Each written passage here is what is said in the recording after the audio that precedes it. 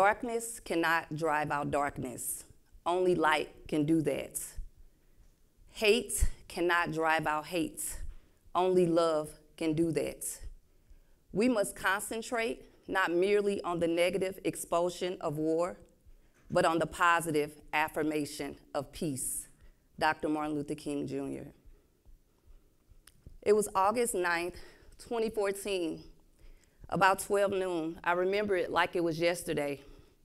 I had just gotten home from running some morning errands and had just put up the last of my groceries. It had been a long week.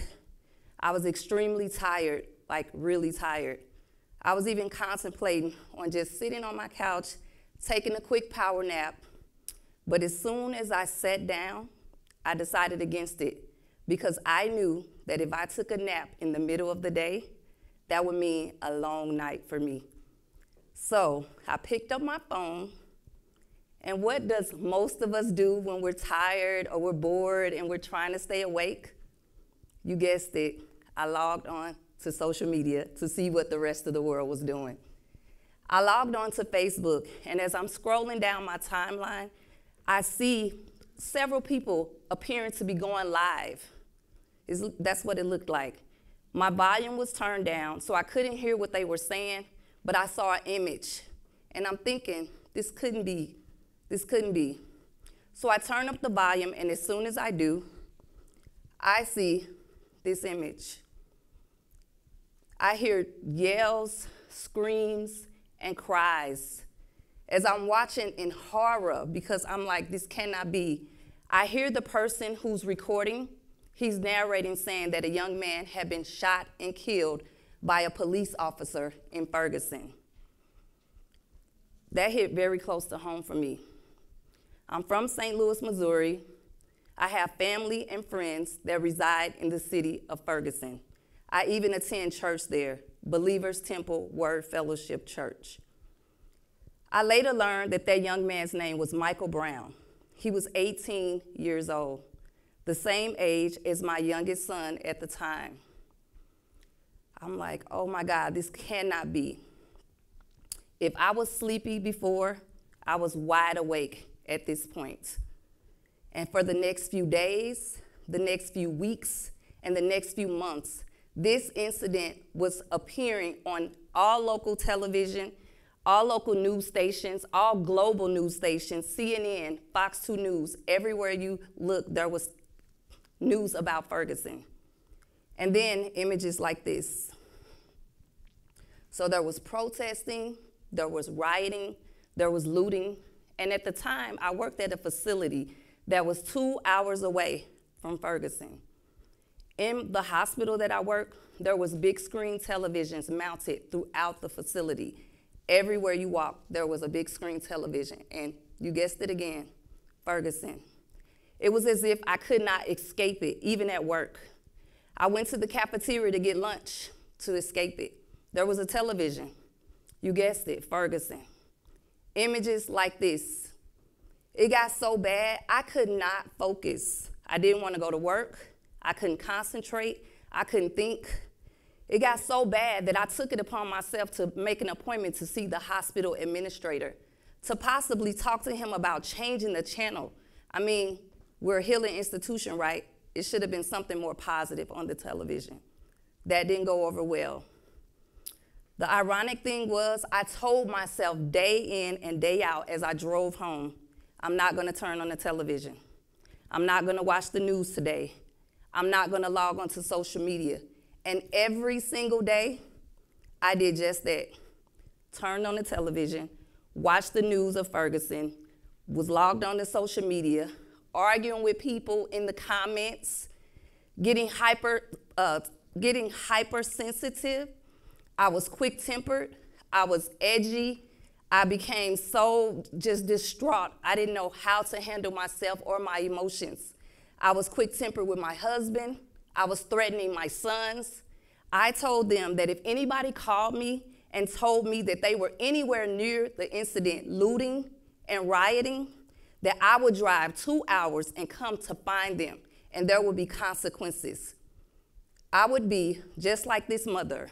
She was featured on the news because she saw her son and she went down to the incident. And as you can see, she removed her son by force. That would be me. I would be that mother. It got so bad I couldn't sleep. I wasn't eating well. I couldn't go on like that. Eventually, I went to go see my healthcare provider, and I was diagnosed with a mild case of PTSD, depression, and anxiety. I was prescribed medication to help me to sleep because I could not shut my brain off. As I went through this ordeal, I started seeing images like this. And I was thinking, I'm not there. I'm not directly there. I'm not on the ground. I'm not a part of the protesting, but I see these children that are. And my health was impacted in a negative way.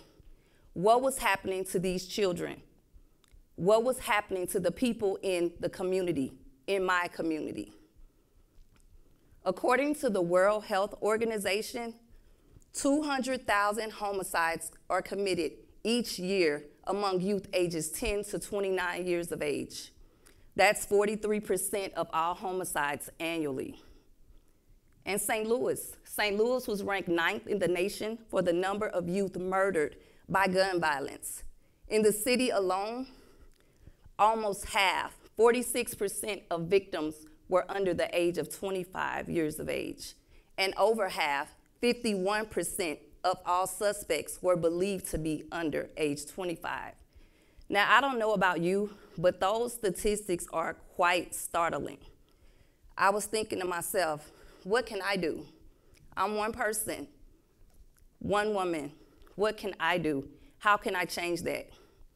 I know that I can resemble Wonder Woman.